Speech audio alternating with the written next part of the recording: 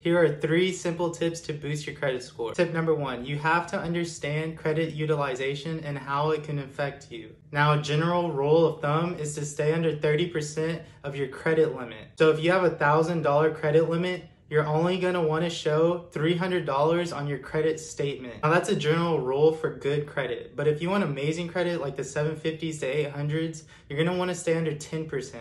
So that same scenario with a $1,000 credit limit, you're gonna wanna have only $100 shown on your credit statement. Another trick for this is you can call your credit card company periodically and ask for a credit increase, and this will help you stay under that 10% credit utilization. Tip number 2, you have to pay off your monthly statement completely.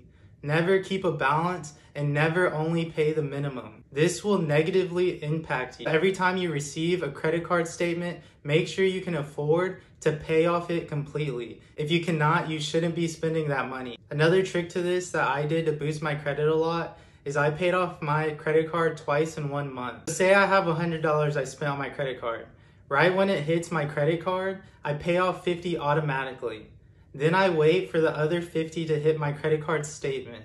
Once it hits my credit card statement, I pay it off the day it hits. This helped my credit score go up a couple of points. Tip number 3, if you're disciplined, you should be using your credit card for every purchase. When you don't, you leave a lot of money on the table. For instance, I have a credit card that allows me to use my points for flights and hotels. And when I don't use my credit card for a purchase, I feel like that money is going to waste. Your credit score is something that you should always be on top of. It affects your ability to get cell phone service, a car, and even a house. So it's important that you learn how to manage your credit effectively and get the most out of it you can.